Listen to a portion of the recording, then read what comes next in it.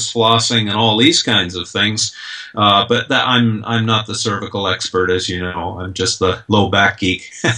Yeah. Talking of low back ache, you must be having a fair idea about what segments of the population it affects across the world.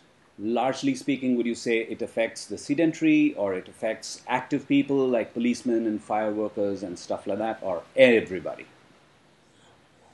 Well, you know, I want your opinion on this because I know your job as well. So let me start, and then I'd love to hear your opinion on this.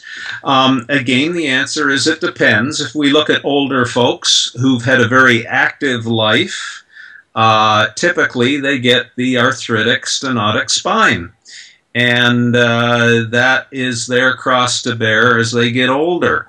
However, the younger folks now, spending more time sitting and sitting in front of the computer, are ending up with disc bulges. They're becoming the young discogenic generation. And what is so unfair, you might have, you know, a very slothful kind of person. They just sit all day, and that's really what they do. And they'll tell you, we never have any back pain. Right. And it's rather unfair where you and I will go and train for an hour every day, and yet we'll get back pain sitting in a chair after 20 minutes. And what happens there is sitting, we've never been able to create any disc bulges or disc damage just from sitting.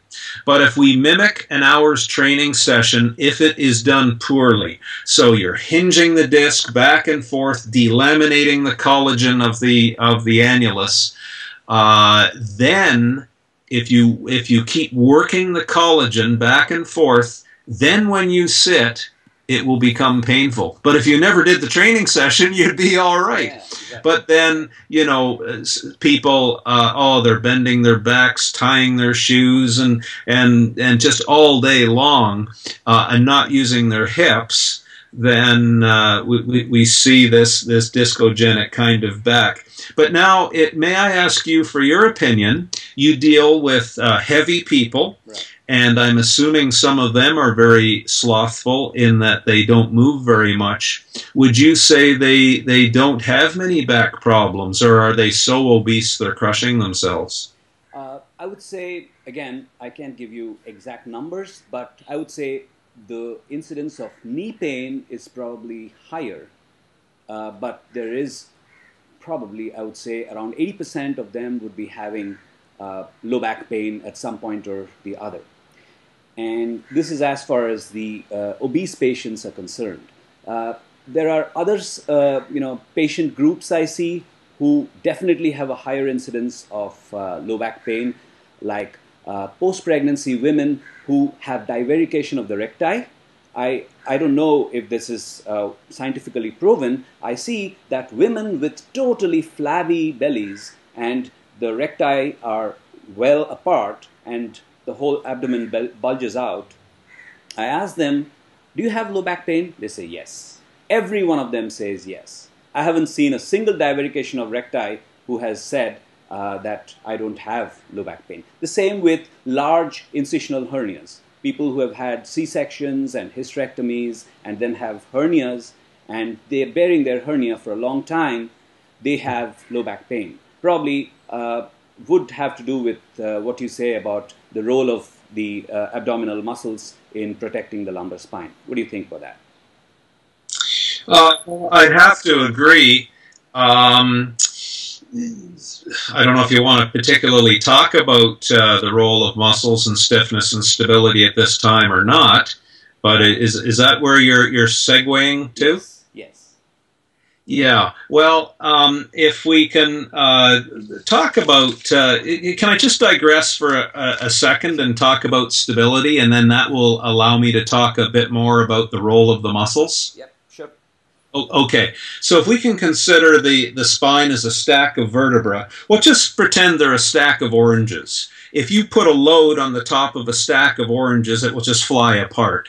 So if we attached guy wires to each orange, all around them and tensioned each guy wire to the same tension, that stack of oranges would be able to bear a lot of compressive load. So that's the first role of your torso muscles. You have the abdominals in the front, the back muscles, latissimus dorsi, psoas, quadratus lumborum. They form a beautiful guy wire system, and they're tuned with just enough stiffness to allow the spine to bear load so the spine doesn't buckle. Now, occasionally it will buckle with a motor control error.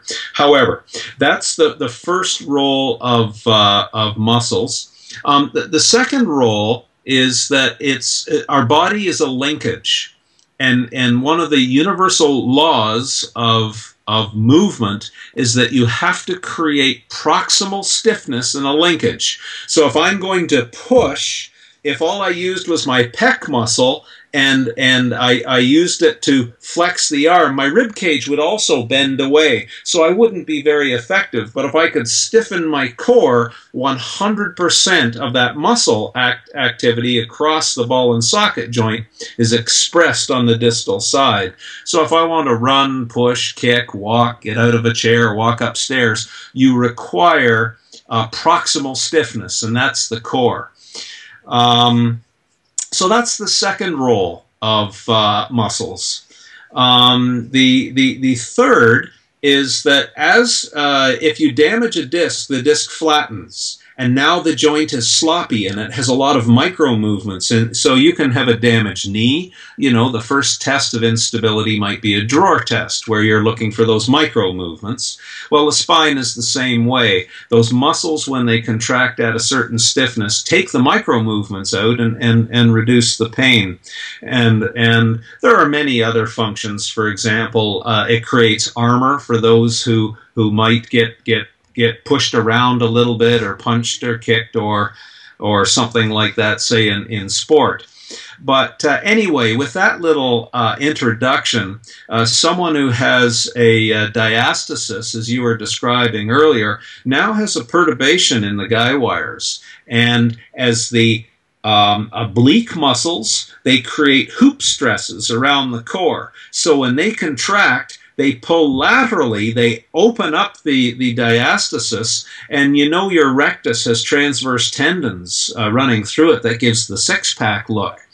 If that can no longer transmit the hoop stresses, the whole integrity of the guy wire system is compromised. So we're starting to see now how this story is evolving. Those guy wires are critically important for taking out the micro movements, allowing the spine to bear load, and create that proximal stiffness for movement. Otherwise, you're having to move your spine, and the hips won't function properly. That doesn't drive the thigh, etc., etc. And the implications just get transmitted through the linkage. Is that an answer? That Yeah, absolutely, absolutely. In fact, when we deal with patients with large hernias in the center of the belly, if we just put in a mesh, a prosthesis, and prevent the hernia from coming out, it may look as if the hernia is cured, but because we've not done anything to the recti, which are now well apart from the midline, are now bridged over with a mesh, they still don't have a midline strut on which to pull. So the obliques still pull against the recti, but they are not meeting right in the center. So having a linea alba, which is normal in all of us, it's destroyed in these people. So probably that's important to these people from what clinical experience shows, that your belly may look flat because you've got a mesh that prevents your gut from spilling out, but you don't have a single line of collagen against which your obliques and rectus intersect and fire together. Of course, I'm not a spine expert. I'm just talking about a clinical hunch. I mean, you're well, I think you're absolutely correct. You know, it's so refreshing to hear you describe this, because there are some surgeons Some of the plastic surgeons, for example, when they're reconstructing breasts in breast cancer patients, they will take the rectus, cut it off at the bottom, and roll it up and make a breast. And I'm saying, what are you thinking? You've just committed them now to a lifetime of back pain. You've disrupted the whole guy wire system. It's crazy. Yeah. And if that flap sloughs off, necrosis, you destroyed that guy basically, or that woman. Yeah. I've seen plenty of those going bad. Plenty of those going bad. Anyway, another question.